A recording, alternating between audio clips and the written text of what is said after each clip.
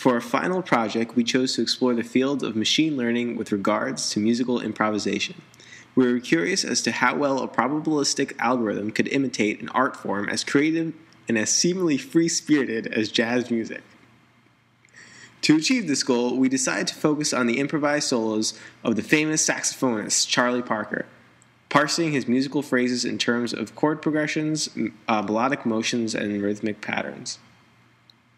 With the help of MIT's Music 21 Toolkit for Computer-Aided Musicology, we developed a Python script that would run an algorithm on a set of music XML files.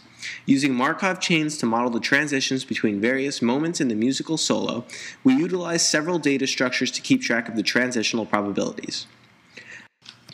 Our approach to the problem began with examining the rhythms of a song, storing transitional probabilities in a list of lists matrix that allocated one row and column to each feasible rhythmic subdivision of a musical measure. More specifically, with each new note parsed by our script, our matrix was updated to include a new instance of a note transition, editing the existing probabilities in a given row as needed. We then used this algorithm as a basis for implementing transition matrices regarding chord changes and pitches, utilizing Python's excellent file input-output feature to read chord lists from plain text files. To finish our implementation, we gave the user the opportunity to feed the script a sample chord list upon which the computer would generate a solo. The results of this algorithm were surprisingly true to form, with some degree of jazz phrasing apparent. Example. This is an example of a solo we included in the corpus. For each individual note on this page, we proportionally increase the probability that the previous note would go to that note within the rhythm matrix, and we also increase the probability that the tone is played after the tone of the previous note, with respect to the chord root, in the pitch matrix corresponding to the current chord. We parse a text file with a list of chords, including their root, type of, and length. This is an example of a solo created based on a corpus of only one song. Unfortunately, there is not much information provided by such a small corpus, and so we will end up with this result.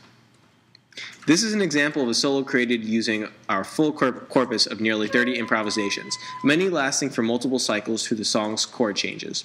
The difference is obvious. Many instances of chords and notes have informed our program, so it is more likely to play more appropriate patterns in the right places.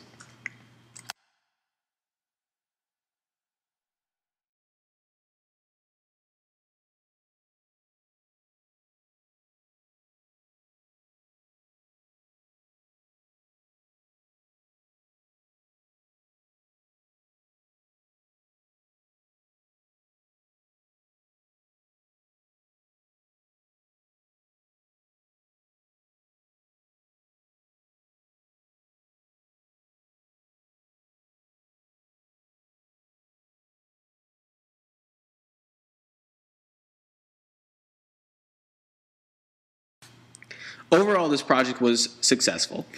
Using our algorithms as well as the extensive corpus we transcribed, we have created a program that can create fairly convincing jazz improvisations.